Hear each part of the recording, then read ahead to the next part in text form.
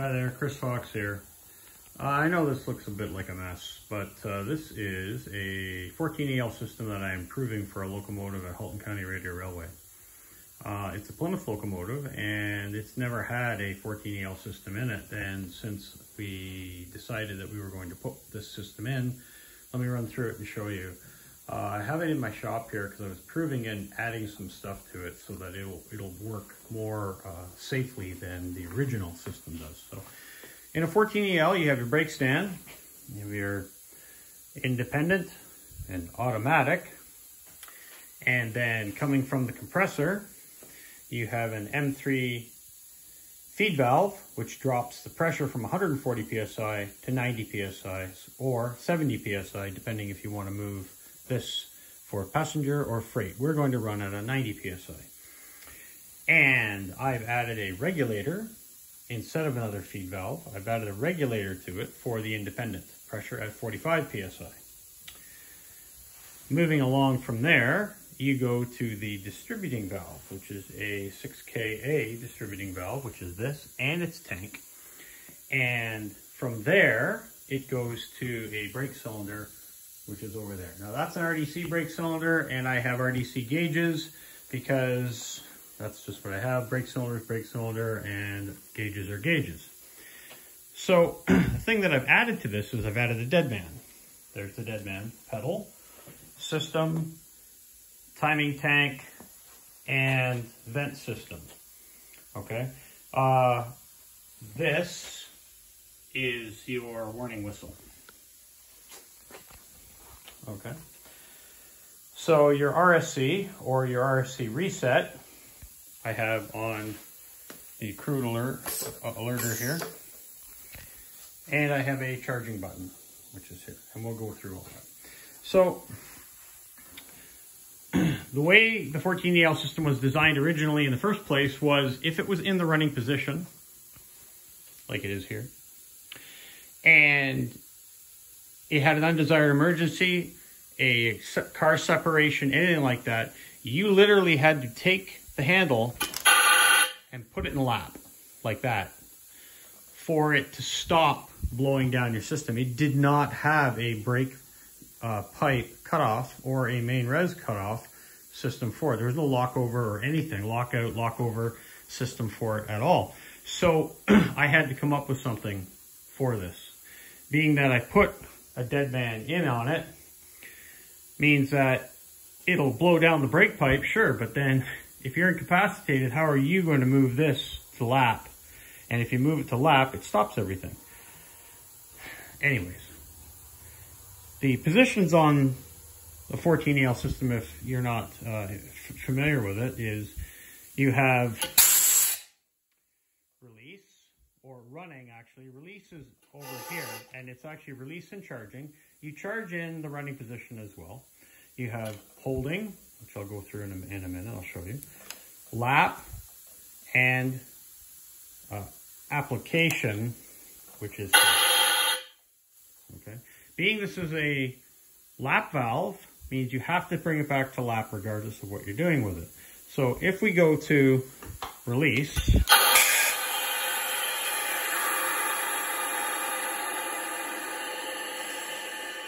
have it in release, everything is released right now. So, and you're coming along, you want to stop the train, you put it into lap, you take a bite of air,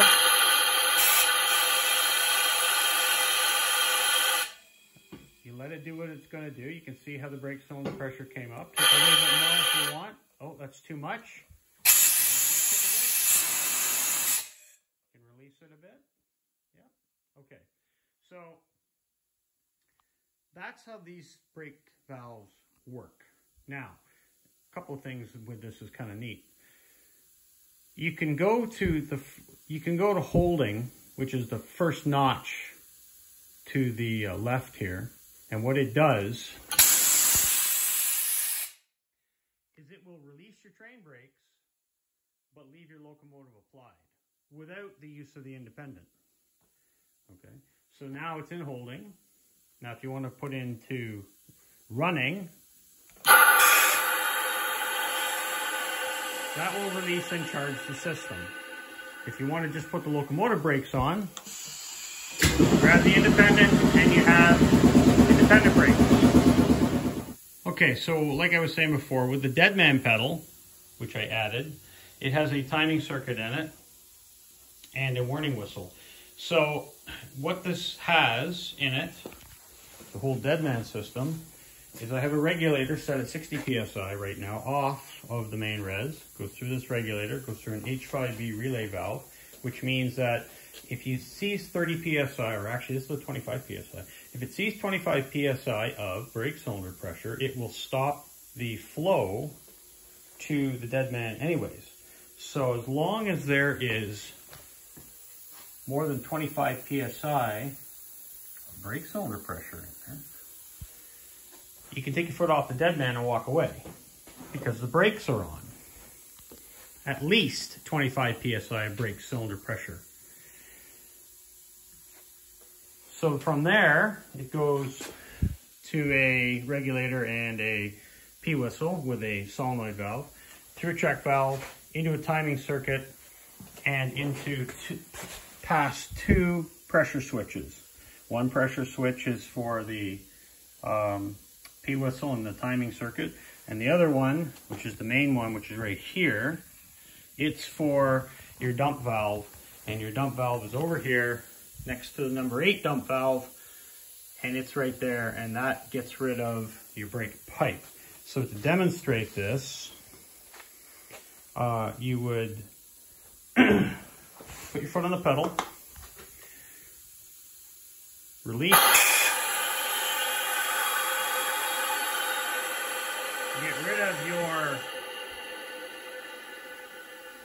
get rid of your brake cylinder pressure, and you can release, take your foot off the pedal, and the system is charging. Gives you 20 seconds, and then you will get a crew alert.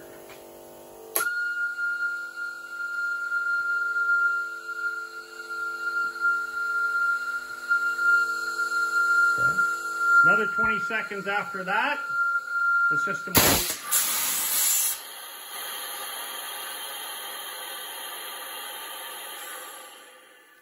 Now the system's dumped, it's an emergency. Okay? The reason why it's not blowing down, I've added the lockover system because other than that, you would have to put this in lap.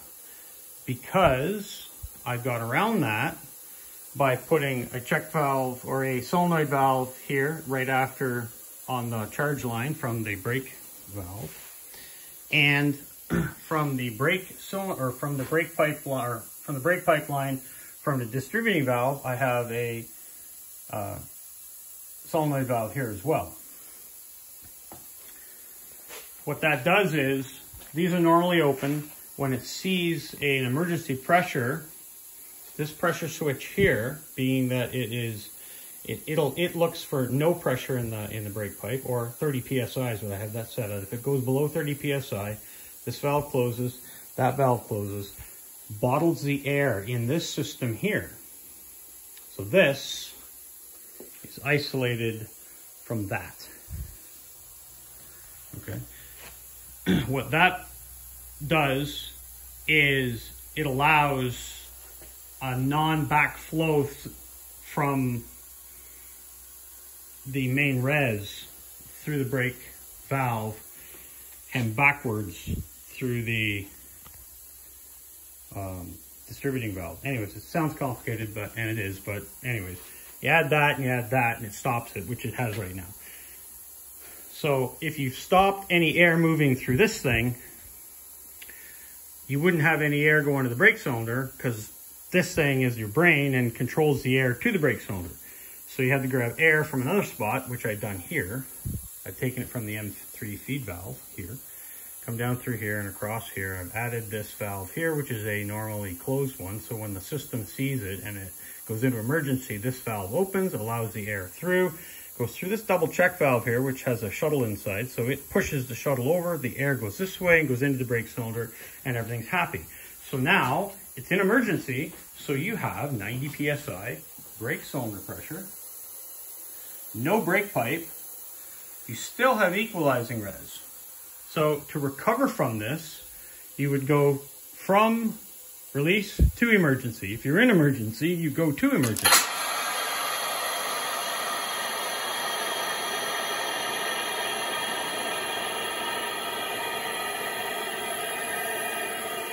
Okay, fantastic.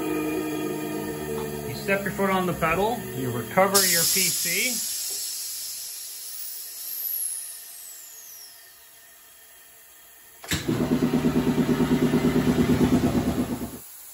Then you move your handle to charging.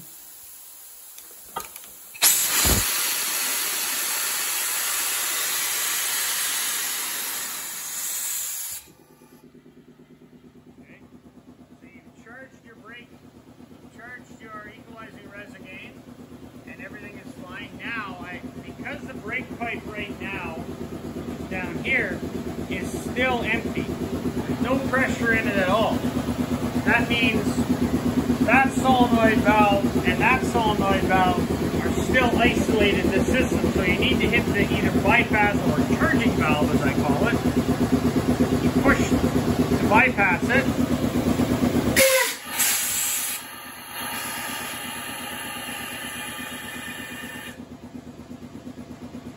Grab some independent and you're back to normal.